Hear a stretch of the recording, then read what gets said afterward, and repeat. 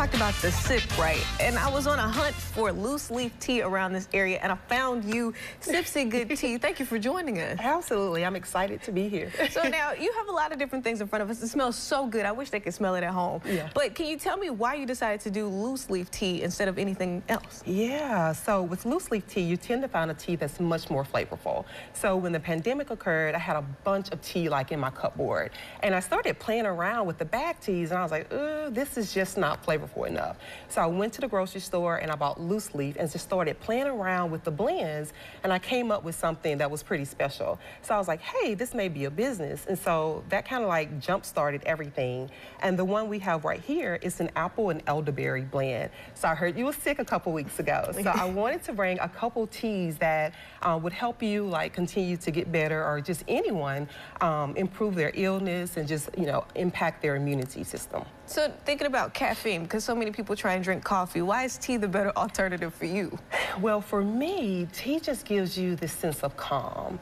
And also, tea is one of those things that's really about community, right? When you think about tea, you think about sharing that with a cup and with a person that you know. So for me, it's tea instead of coffee. Now, I do drink coffee. I'm not going to say I don't, but to start my day and to end my day, it always starts with a cup of tea. All right, so now when I'm at home and I buy some Sippsi Good Tea, do I know what I'm doing, or do you give us some instructions on how to make this work? Yeah, well, when you buy a bag of Sippsi, then the instructions come on the bag. But also, it's really simple. Like, think of when you're doing loose leaf, the same as how you would do like tea that's in a tea bag. You don't really need a lot. So I would say if you have a tea bag that's this size, you'll want to use maybe about 1/3 of it. If you're measuring from home, you only need like a tablespoon or teaspoon size.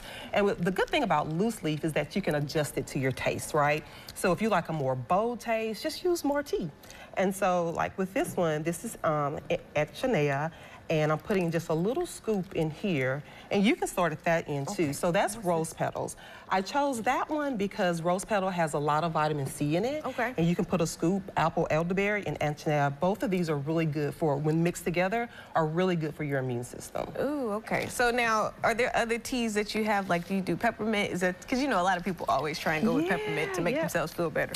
So a time to tea, it's a green tea, and it's blended with peppermint leaves and pieces of lemon and lime. Yep.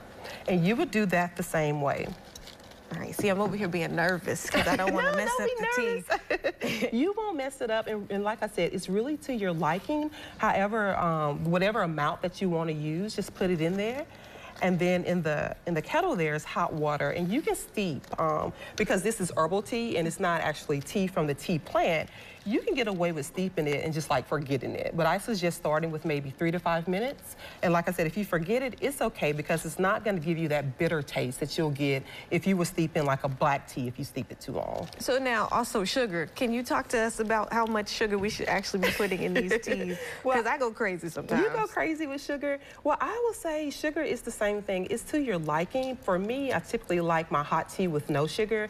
If I'm doing my sweet teas, though, I typically add just a couple tablespoons full. So I'm probably like in the middle ground with adding sugar to for my taste buds. Okay. And also thinking about just how people can get in contact with you to find tea and figure out what they like, because a lot of times folks want to try new things, but you don't know what you're doing. Yeah.